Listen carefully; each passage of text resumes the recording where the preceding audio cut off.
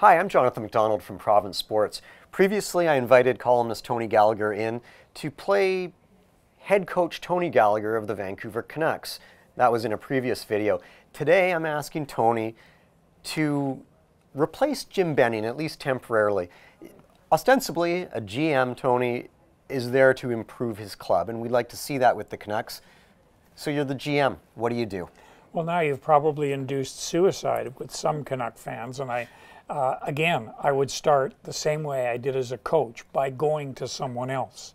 This time, I would go to ownership and ask Mr. Aquilini, really, I know it's very, very good for the business of the operation for us to make the playoffs, but can you really take this load off my back and let me set about the business of developing a long-term team, a team that can meet your long-term goal of not only succeeding business-wise but winning a Stanley Cup.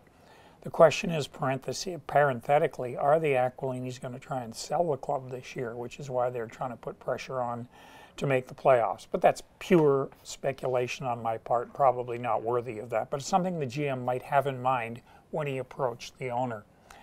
So assuming I get a no, which is what Jim Benning is basically operating on, no, I got to make the playoffs, well then I would go about doing it in a stealth fashion. I would ask the coach to move Bo Horvat into a more responsible position, like to the second line. I would definitely ask the coach to move, obviously Zach Kassian into the top six, which we've been harping about.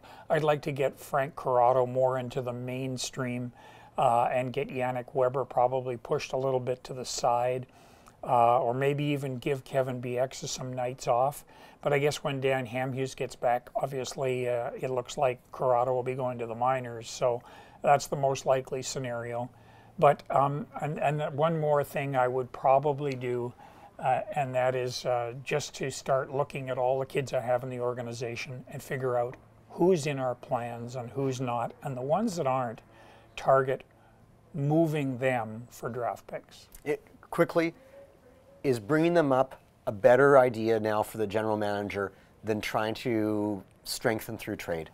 Well, it depends on who it is, really. But I'd like to see Nicklas Jensen up here, definitely, and in a top six situation. All right. Thanks, Tony. And of course, you can check out our previous video where Tony played Coach Tony Gallagher, and our next video where I asked Tony to be a Canucks fan.